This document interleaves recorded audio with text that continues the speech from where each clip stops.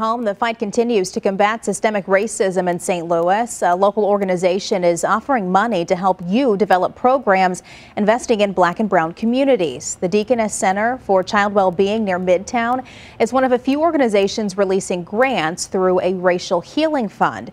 So the St. Louis Regional Racial Healing Fund supports efforts to further the racial justice movement. Grants have already been awarded to the first recipients, but it is not too late to apply. The process kicked off last summer, and we have just finalized the selection of the first round of grantees, investing in over $160,000 in community-based initiatives serving Black and brown people throughout our community. If you're interested in applying for a grant through the Racial Healing Fund, we have information on how you can do that inside this story on the KMOV News app.